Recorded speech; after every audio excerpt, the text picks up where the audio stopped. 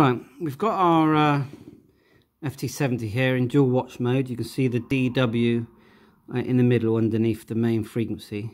So we're monitoring two frequencies at the same time. But how it behaves when it finds something can be changed in settings. So if we come out of dual watch by pushing F, then VM, we're now just in our normal memory channels. Now hold down the F and go to menu number 22, 23, 22 and 23. You've got 21 as well. I haven't used that one yet, so let's just hit it, see what it says. Yeah, so I think it's the time that it waits between the monitor. So basically we're looking at menus 21, 22, 23. So in 21 you've got the setting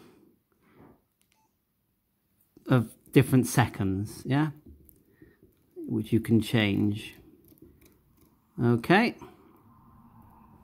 I think it stands for dual watch interval.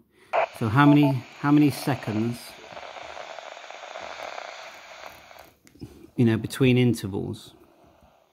Let's go to number 22.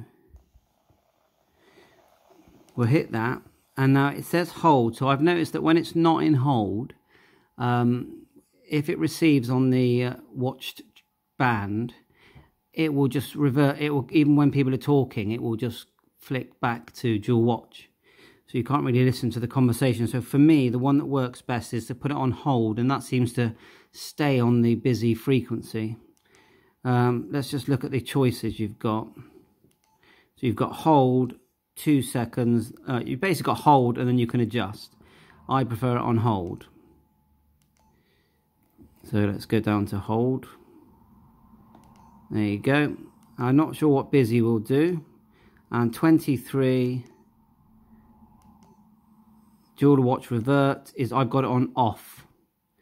So when I used it, and it's trial and error, when dual was on revert, it didn't really stay. It kept on reverting back to the other channel, so I didn't find that usable. So my settings for 23 are off, for 22 is hold, and for 21 is that.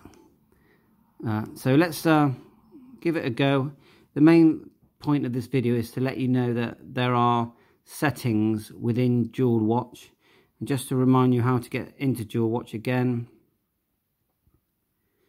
we just go F, then VM, and you're in dual watch. But you do have to set a priority channel first, and there's another video that shows how to do this. 7.3.